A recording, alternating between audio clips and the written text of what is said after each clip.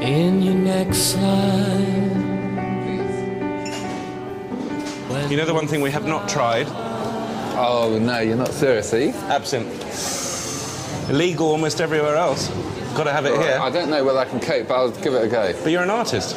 I know, that's why I don't need any more absinthe. Absinthe is what made Van Gogh cut his ear off. I know, and I want to keep It my what ears. made Toulouse-Lautrec go nuts. Exactly. The Czechs have been making absinthe for centuries, even after it was banned in much of Europe for its alleged mind-altering properties. In Prague, they add caramelised sugar to sweeten the bitter taste. Look, I can see there's a massive flame up there. There's no fucking flame in mine. Yeah, Is that on fire? Is it on fire? Yeah, it's on fire. Yeah, it's on fire. Put your I'm on hand fire. in it and see. Just check. Up yours. Up yours. I'm not sure whether I can. Up yours. Very steady. Start. Yeah, okay. One more.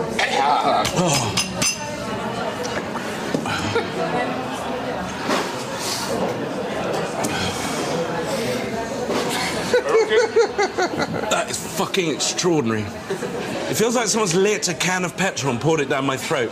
It's the closest I can describe it. The fuck is that now? Coca-Cola. All right.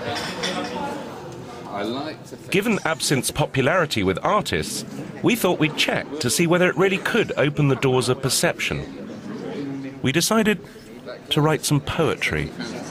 Are we going the right way? Our work done, we decided to put it to the test at a local poetry reading night. Tonight, I'm going to give you one special poem using iambic pentameter.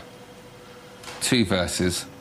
It's called Beef Stew, after the famous poetry group.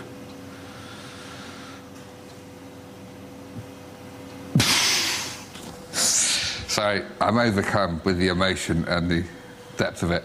Beef stew.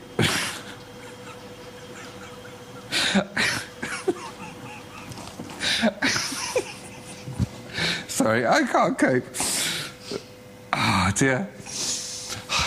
Beef stew. I want to go to the loo. But I like to think it makes me drink and blink and sink. I like to drink. It makes me think.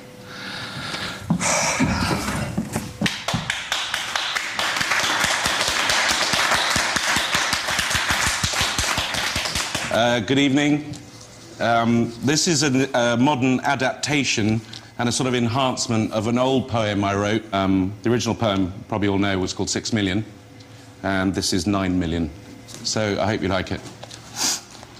1, 2, 3, 4, 5,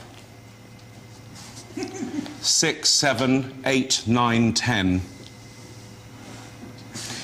11, 12, 13, 14, 15, 16, 17, 18, 19, 20, 21, 22, 23, 24, 25, 26, 27, 28, 29, and 30, 805, 806, 807. It seemed that absinthe's power to make you artistic didn't work for everyone. Maybe we should have given the audience some. Ah, well, we gave it our best shot. 96,488. 293,411. 293,412. I just got to go to sleep. I'll see you later. I haven't even got a third of the way through this. I know, you win. You win. Your poem is magnificent and brilliant. Well, I had the decency to stay and listen to your poem. Yeah, but mine was very short. Well, maybe I put a little bit more effort into it than you did. Whatever, son. Yes, you're right. See you later. Great, so that's it, is it?